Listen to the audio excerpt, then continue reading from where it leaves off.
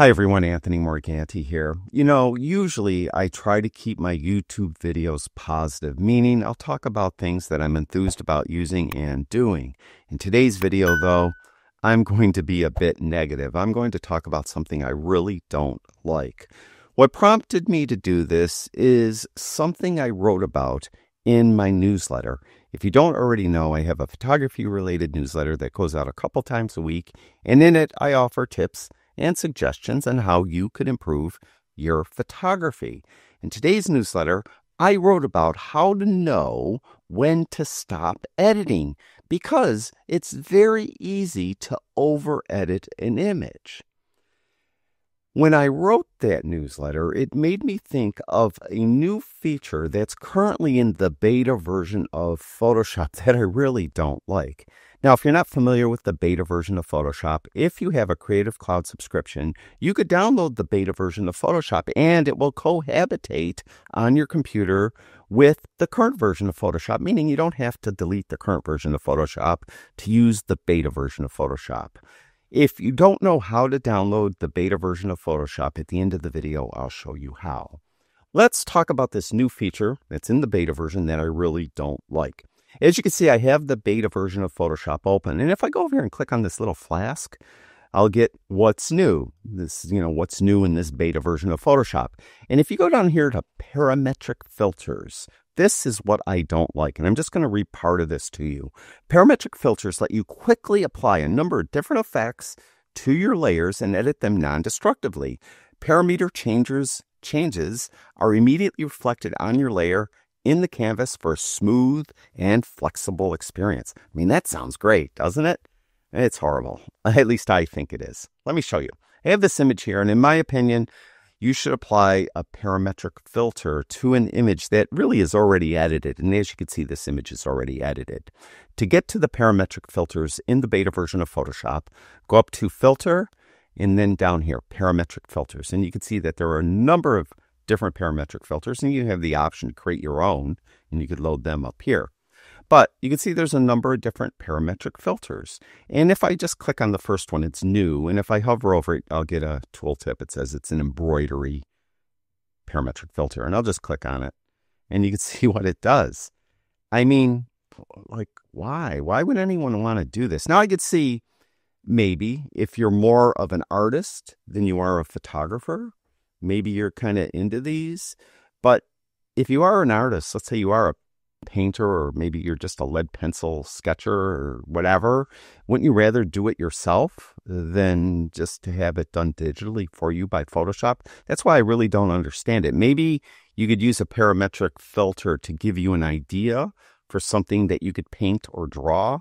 But other than that, as far as a photographer is concerned, I think they're horrible. Now, I'm just going to go over them a little bit. For this specific one, and for all of them, I think, up here at the top, you'll have resolution, and that's a drop down. And by default, it will always give you medium resolution. If you try any of the others, for some of them, it will change the image significantly. For this one, it just changed it slightly. See, if I go back to medium, and then if I go back to, let's say, draft, you can see how it changes the image. I'll leave it on ultra for now. Then you have some properties. You have some presets you could use. This one doesn't have any. Some of them do, though. You could roll this open and you could delete this preset, export a new preset, and so on. You could roll these open like I just did there. You could randomize. I guess you could put a number in here and, I don't know, put 25 in there and hit the tab key, and it just changes it a little bit. You could change the light angle, and they're all different. The options on this panel will be different for each parametric filter. You change the number of colors. Let's go to 6. You can change the density with the slider. Also, you should be aware of there's a lot of stuff that will be cut out that you could scroll down to, or that you could go down here and just pull it open more. You can see that there's a lot of different options. I'm not going to go through everything because this will vary depending on what parametric filter you use. And you can see when we look over at the layers panel, it's on its own layer, and it is a smart filter so that you could go back in and re-edit it. So it will remember all your adjustments that you've done. And it has a mask with it so that you could apply it to part of the image if you want to by getting a black brush and painting on the mask. So make sure you click on the mask. And then if you get a brush, hit the B key. You get a larger brush by hitting the right bracket key. And make sure that you're painting in black, so you get the default swatches by hitting the D key, then hit the X key to switch them so black is the foreground. Then you could bring back some of the original image like that. So you make sure you're painting on black on the mask, and you can do that if you want. Okay, but let's just throw this entire layer out. I'll just hit the delete key, and let's go back up to filter, parametric filters, and let's pick another one. Here's this one, and you can see it's cut out. I think if we come to the edge, we could pull this out. No, but if you hover over it, you'll get a tooltip eventually.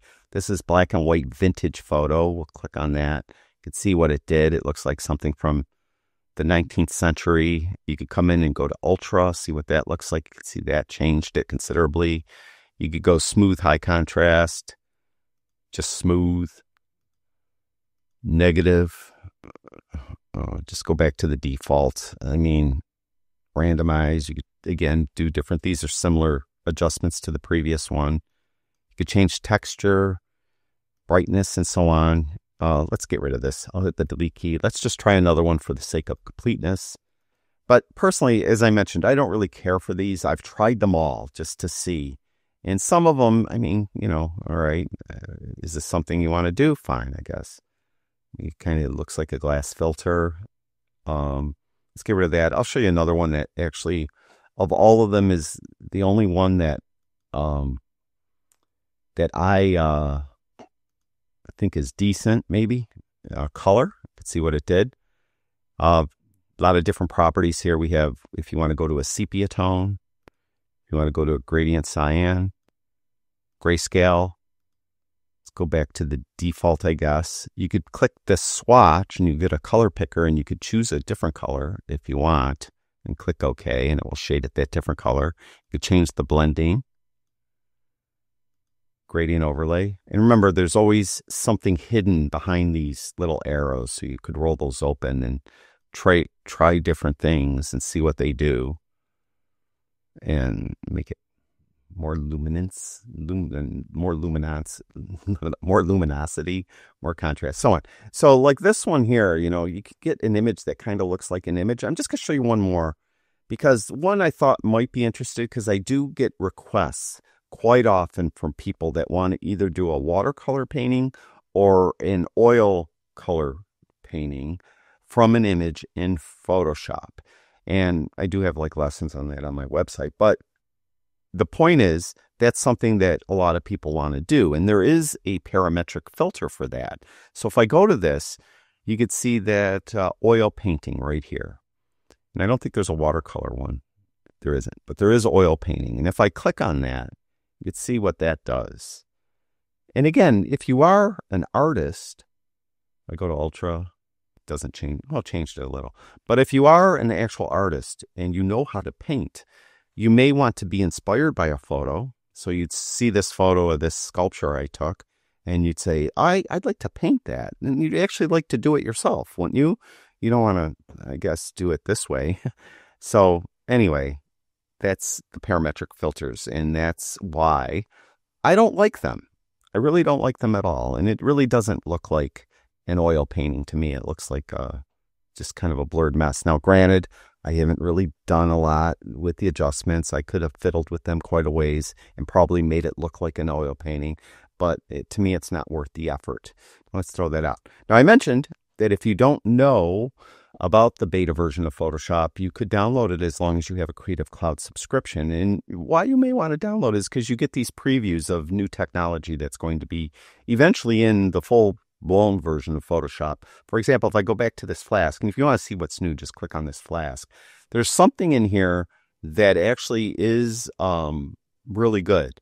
This remove workflow improvement. I did a video on this. The generative AI remove tool is vastly improved, in my opinion, in the beta version of Photoshop, in the current beta version of Photoshop. And it's not yet in the current version of Photoshop. So there are things here that you might want to have access to because some of them are very good. Now, to get it, what you need to do is open up your Creative Cloud app. Then go to the Apps tab. It's the second tab from the top on the left. Then click on Beta at the top right here.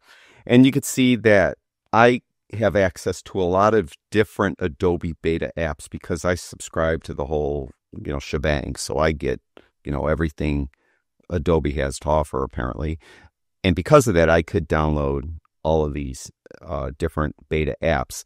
I don't think you can if you just have, say, the photography plan. I think you'd only be able to get the Photoshop beta, and you can see it's right here. And I already have it installed, so it's there.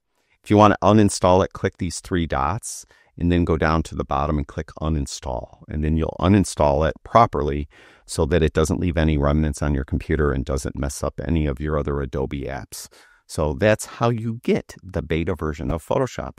And there is my first negative YouTube video in some time. And that's it. Thank you, everyone who watches my videos. I really do appreciate it. I'll talk to you guys soon.